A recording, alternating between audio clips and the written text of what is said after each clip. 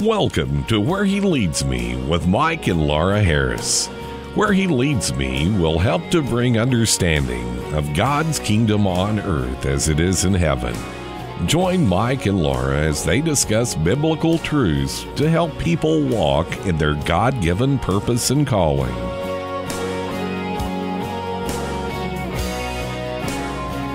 Welcome back to Where He Leads Me. I'm Mike Harris. And I'm Laura Harris. We're very happy to be with you today. Very, very happy. And Laura, I'm excited about our program today, believe it or not. And I want you to tell our listeners what we'll be talking about.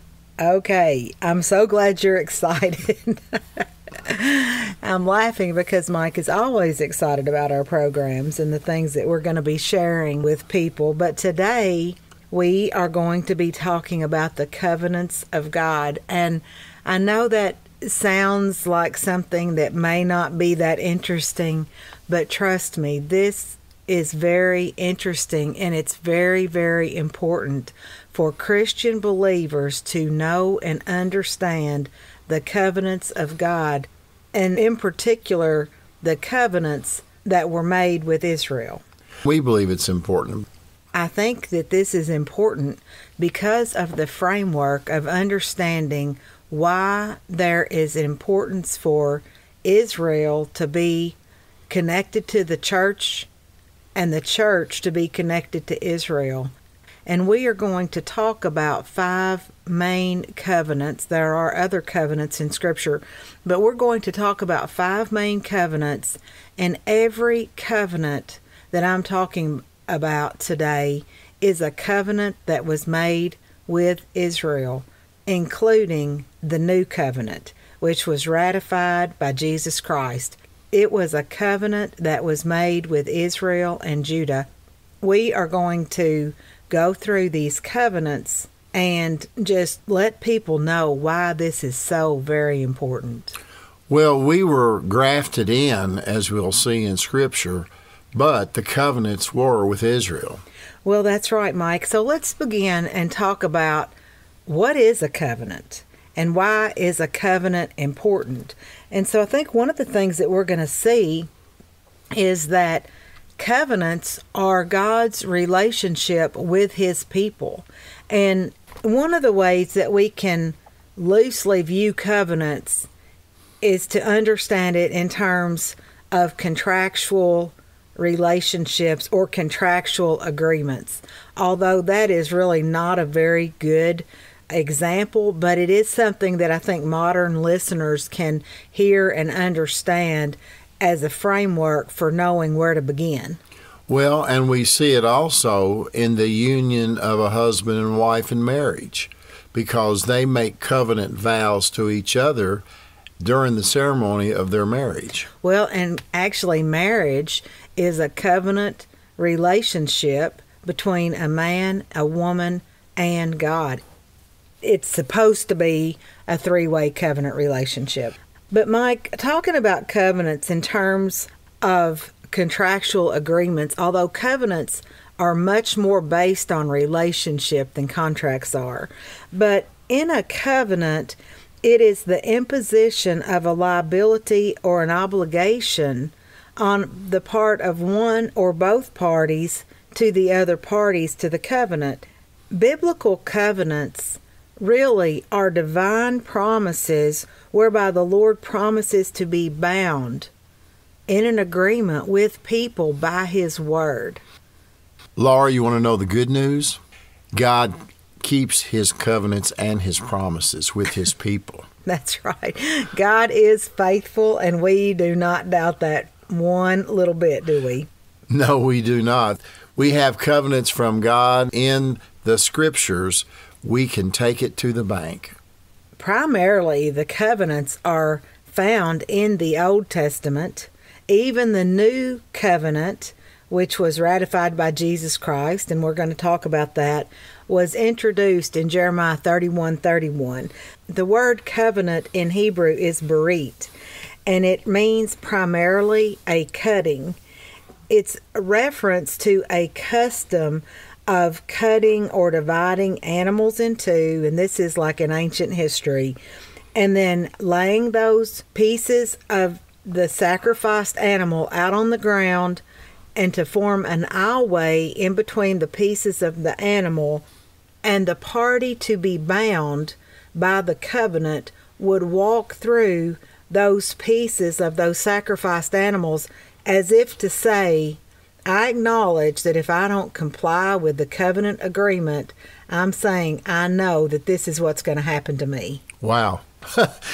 You'd want to keep those covenants for sure. Well, exactly. And we're going to see that God bound himself in a covenant ratification ceremony whereby he passed through the pieces with Abraham.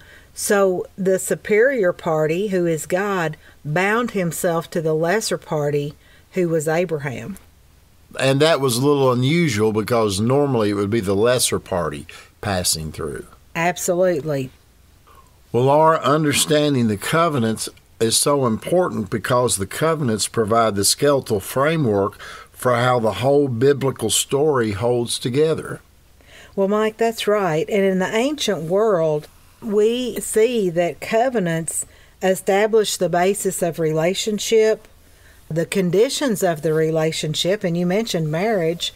The covenant relationship of marriage establishes how a man and a woman are bound to each other for life based on that covenant commitment to each other and to God. Covenants also establish the promises and conditions of the relationship and the consequences if those conditions are unmet. Laura, why don't you give our listeners an overview of the covenants we'll be talking about both today and in next week's program? Well, Mike, God is a covenant-making God. He's a covenant-keeping God, and he fulfills the covenants that he makes with his people. Oftentimes in Scripture, we see signs associated with the covenants, and we'll talk about those as we get into the specifics of the covenants that we're going to talk about today.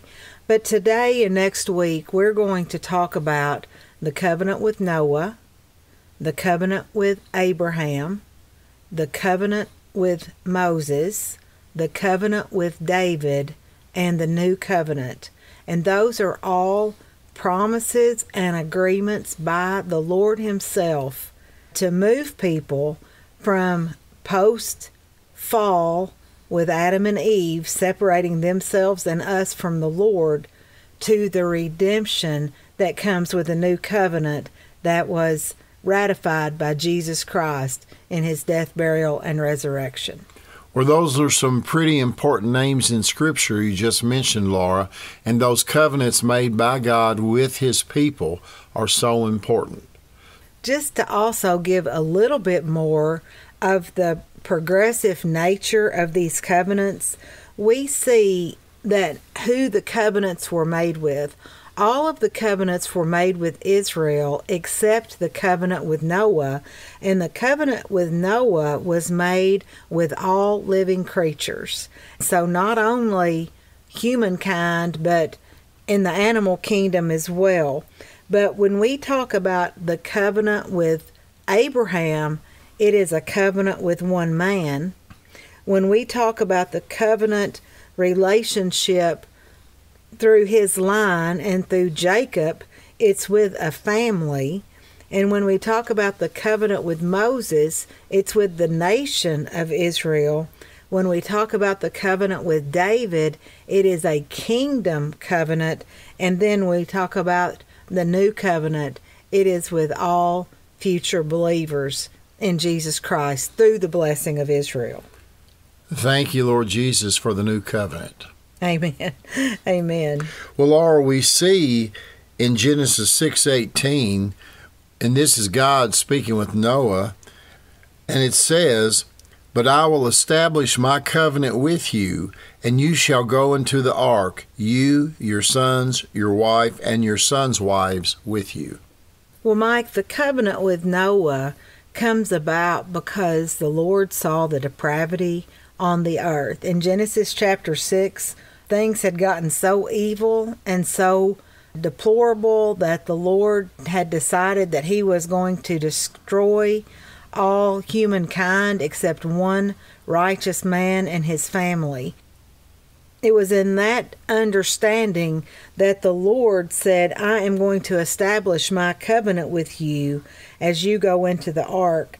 And so we look in Genesis 6, 7, and 8 and 9, and we see the covenant relationship that the Lord established with Noah.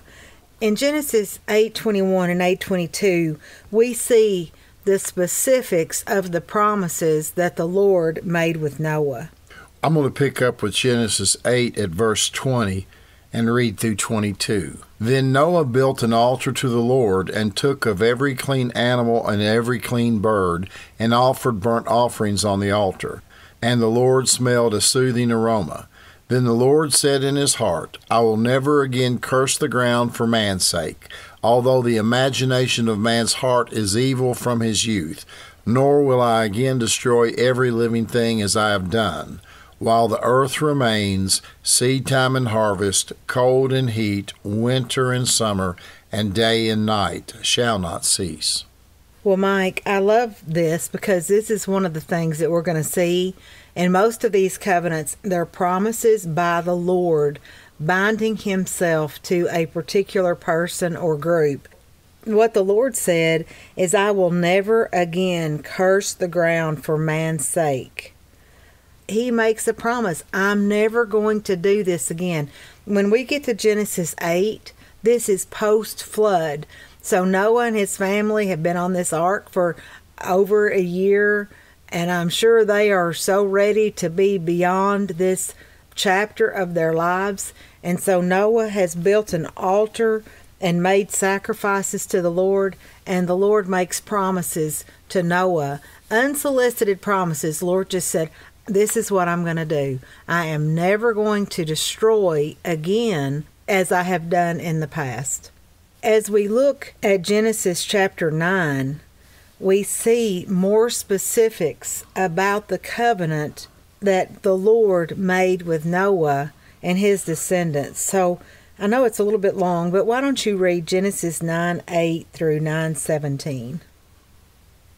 Then God spoke to Noah and to his sons with him, saying, And as for me, behold, I establish my covenant with you and with your descendants after you, and with every living creature that is with you, the birds, the cattle, and every beast of the earth with you, of all that go out of the ark, every beast of the earth. Thus I establish my covenant with you. Never again shall all flesh be cut off by the waters of the flood. Never again shall there be a flood to destroy the earth. And God said, This is the sign of the covenant which I make between me and you, and every living creature that is with you for perpetual generations. I set my rainbow in the cloud, and it shall be for the sign of the covenant between me and the earth. It shall be, when I bring a cloud over the earth, that the rainbow shall be seen in the cloud, and I will remember my covenant which is between me and you and every living creature of all flesh. The waters shall never again become a flood to destroy all flesh. The rainbow shall be in the cloud, and I will look on it to remember the everlasting covenant between God and every living creature of all flesh that is on the earth. And God said to Noah, This is the sign of the covenant which I have established between me and all flesh that is on the earth. There is so much richness to pull out of that passage. I want to just go through and just highlight a couple of things out of what you just read. It says many times through that passage that this is a covenant with God and Noah and his descendants and every living creature. So this is one of the most expansive covenant agreements of God, that he is binding himself to say, I'm never going to destroy the earth again by water. This is an agreement that he's made with every living creature, all flesh that is on the earth.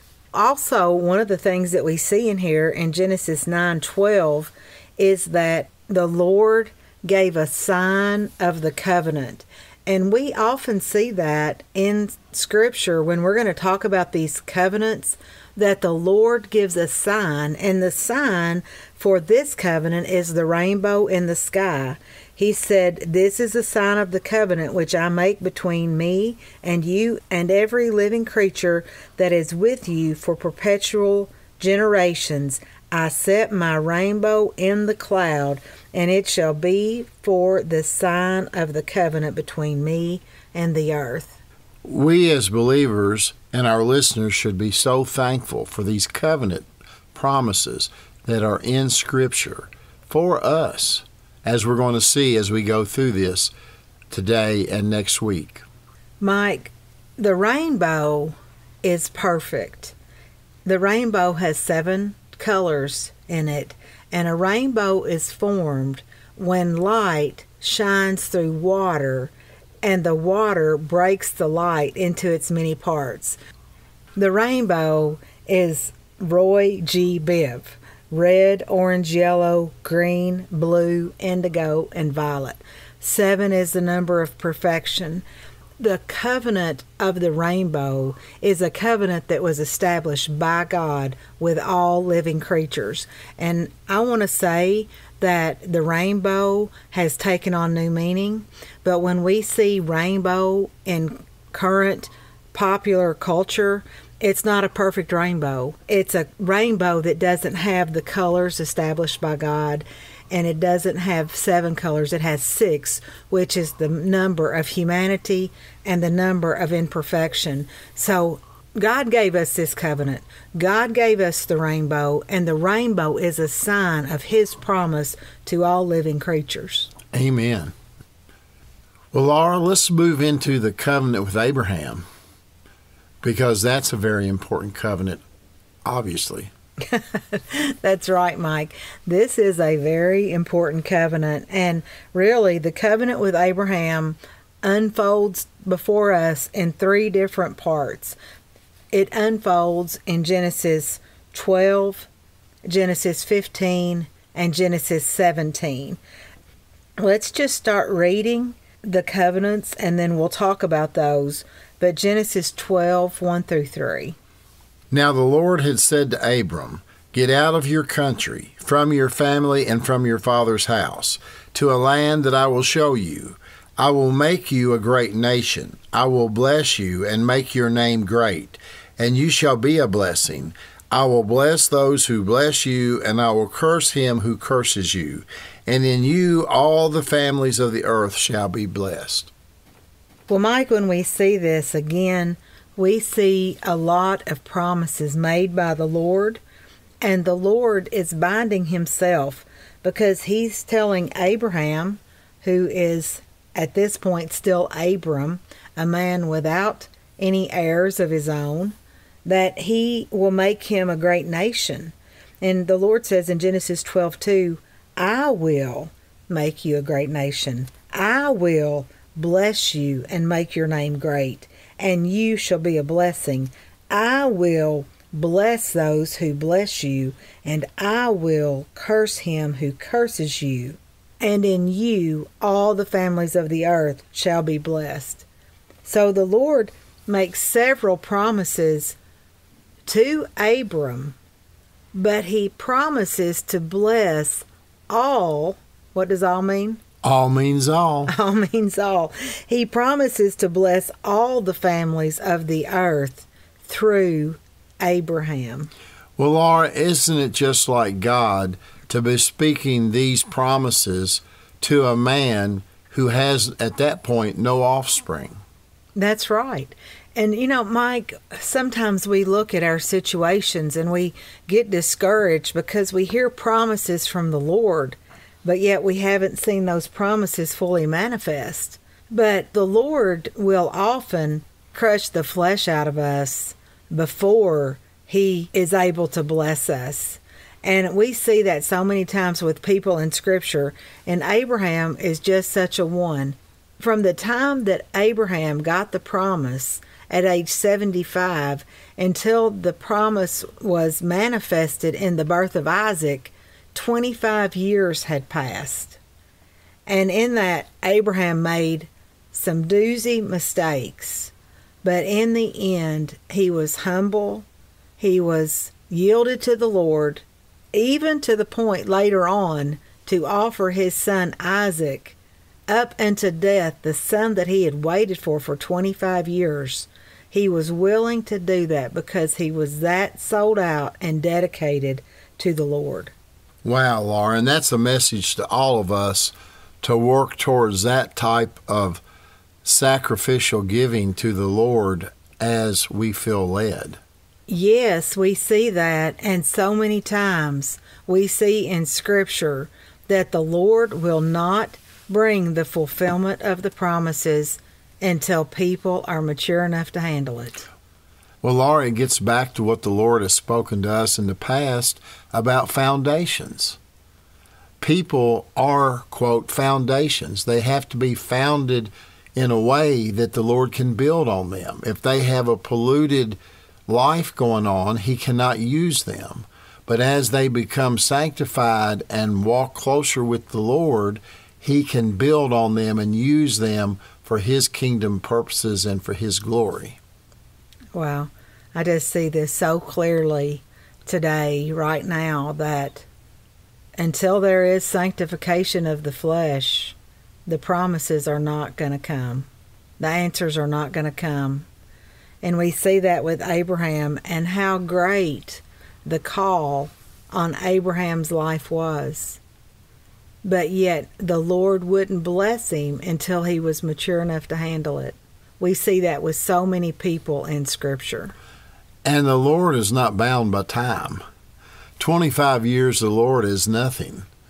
But yet Abraham had to wait 25 years to see the fulfillment of the promise with the birth of Isaac. Yes, and one of the great promises of this passage, this covenant agreement of the Lord, is that He's going to bless Abraham, but He is going to bless all of the families of the earth through Abraham. Now, I want to say that if we want to walk in this covenant blessing, it means that we have to bless Israel. We have to bless Abraham's lineage. And that is the condition of us walking in this covenant of blessing. Well, and as you indicated at the beginning of this program, all of these covenants are going to be with Israel, as we will see. We also want to talk about the difference between a covenant and a blessing. So the covenant agreement was with Abraham, and it was for Abraham, his descendants, and through Abraham, all of the families of the earth. But there is a difference between a covenant and a blessing. A blessing is the divine favor of God. And a blessing is one of those things that it's challenging to describe, but you know it when you see it. A blessing is associated with goodwill, happiness, favor, all brought about because of the faithfulness to God and the faithfulness of God. A blessing can also be defined as opposite of a curse.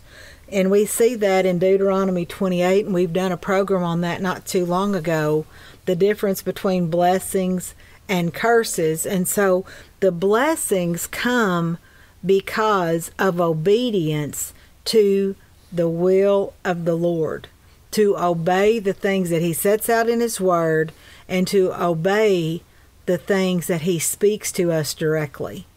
Well, that's right, Laura. And I was just thinking about how this covenant is so all-encompassing.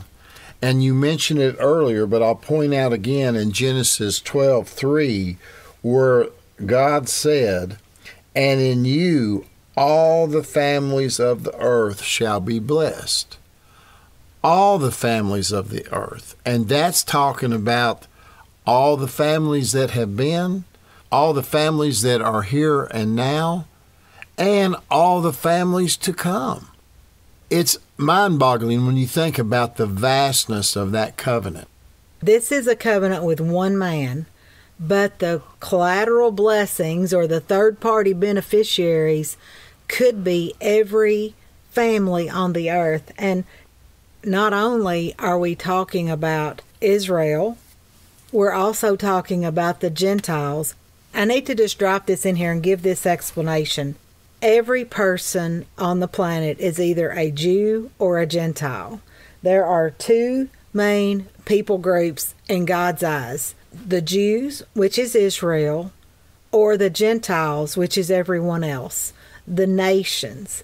So as Christian believers, we are not Jews. We are not born into the lineage of Israel. We come into these covenant blessings through Israel. That's why this is so important for us, and I really believe that's why it's important for the Lord for us to talk about this right now, because Israel has really been so beleaguered, and there is a lot of anti-Semitism or anti-Jewish sentiment right now because of the war in Israel. But I want to say that Israel is the apple of God's eye. He loves Israel, and he has said in this passage that he will bless those who bless Israel, and he will curse those who curse Israel. It's really for us to walk in that blessing that God has promised, that all the families of the earth will be blessed. It is conditional upon us blessing Israel. Laura, that is so important, and that's why it's so important for our country to support Israel, as well as the people of our country. When I say our country, the United States is where we live. There's such importance, and we see so much turmoil about Israel right now, as you mentioned. We just have to remember that those who bless Israel are blessed, and those who curse Israel are cursed, according to Scripture. Mike, exactly. And I do want to finish saying what I was saying about being a Jew or a Gentile, because everybody is either a Jew or a Gentile. And if you're not born into Jewish lineage, you are a Gentile. Most of the Christians that we know are Gentile believers. And so there's another subcategory under each of those headings. Jews, we have Jewish believers in Messiah, Jesus Christ, and Jews who do not think the Messiah has come yet. And in the Gentiles, we have Gentile believers in Jesus Christ as our Savior, and Gentiles who do not believe in Jesus Christ. So every person fits into one of those four categories. We're either Jew or Gentile. We either believe in Jesus or we don't. So as Gentile believers, because we are not Jewish, we fit in with a lot of other people, groups who are also Gentiles. Christians that aren't Jewish of origin are Gentiles. We come under these covenant relationships only through Israel. We're going to see that as we go through these next 2 days. We're going to see that if we want to be blessed under the covenants of God, it is only through Israel that we walk into those blessings. I really wanted us to get finished with the covenant with Abraham before we had to break today, but we're not going to get there. We'll pick up right here next week, and these programs are also available on our website, whereheleadsme.org. If you really want to get the rest of the story, they will be there so you can find out what all the Lord is saying about His covenants with His people. Well, Laura, let's close with a prayer. Lord Jesus, we thank you for this teaching about covenants that you've put upon our hearts. We thank you for the covenants you have made that we've discussed today and will continue discussing next week. We give you all the praise, honor, and glory, for it's in your precious name, Jesus, that we pray. Amen. Amen. Laura, to next week, talking more about covenants. God bless. God bless you. Thank you for listening to this edition of Where He Leads Me with Mike and Laura Harris. To find out more, go to whereheleadsme.org or email Mike and Laura at whereheleadsmeinfo@gmail.com.